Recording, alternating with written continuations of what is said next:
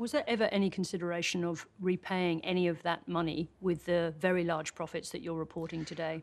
So what happens, I think companies like us will be paying that back because as we're making money, we'll pay corporation tax and we'll be getting there faster. We believe in 25 we'll be paying corporation tax again.